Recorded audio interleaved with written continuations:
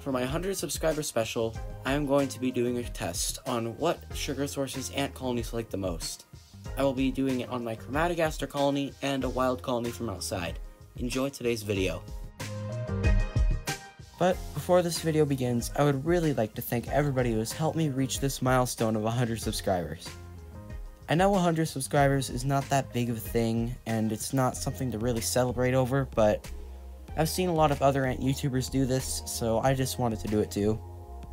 And also, I know that this video's late and I'm almost at 200 subscribers, but honestly, I was at 50 subscribers like a week and a half ago, and I really did not think that I would reach 100 anytime soon, so sorry for the delay. And without further ado, let's get straight into the video. Now here is my Chromatogaster colony. What sugar source do you think they're going to like the most? Leave your answers in the poll right here.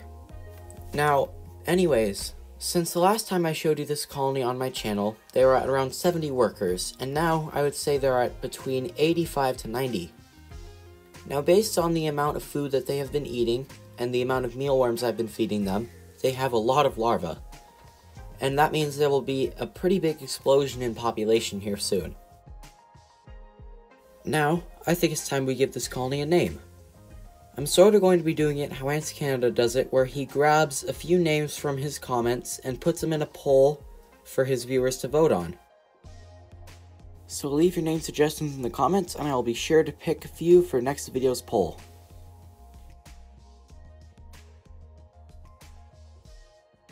Now here you can see me adding all of the sugars. We have honey, maple syrup, sugar water, and brown sugar water.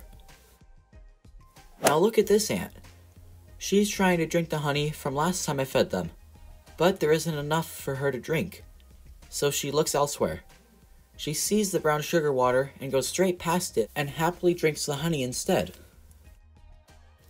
Fast forwarding a bit, you can see one ant on the honey and another ant on the sugar water. Here comes a third ant to drink some of the maple syrup. Now, to me, this seems like they like all of the sugars except for the brown sugar water. Very interesting. Let's wait a little bit longer to see if any more ants come.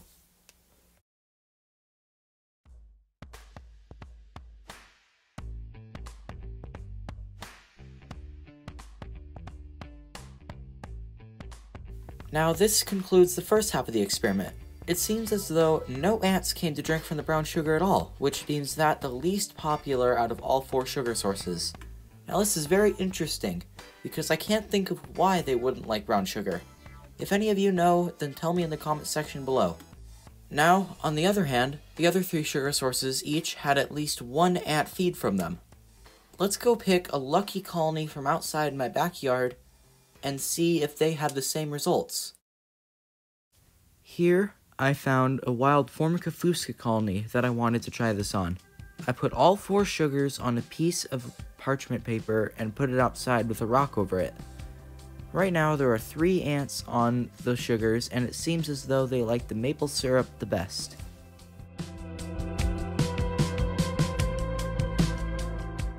Now there's another ant that came to join the party. It seems as though this one really likes the normal sugar.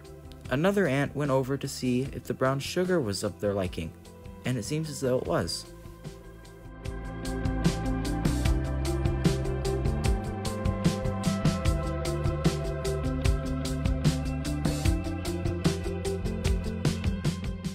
And that about wraps up this experiment. The winners of this contest are a tie between normal honey and maple syrup. The Formica colony really liked the maple syrup, while my Chromatogaster colony really liked the honey. Now, my Formica colony did not like the normal sugar, and the Chromatogaster colony did not like the brown sugar. So that makes those 2 the losers. Now, if you have either of these colonies, all 4 of these sugar sources would do, except honey and maple syrup are their favorites. Now while I was outside, I found this small little tree sapling. Now it seems like this tree sapling wasn't doing that great, and I thought I would keep it to document its progress on the channel.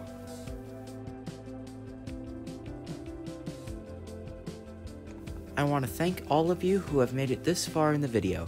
I appreciate all of the support that you guys have been giving me recently, and I hope that I can keep making great videos for all of you.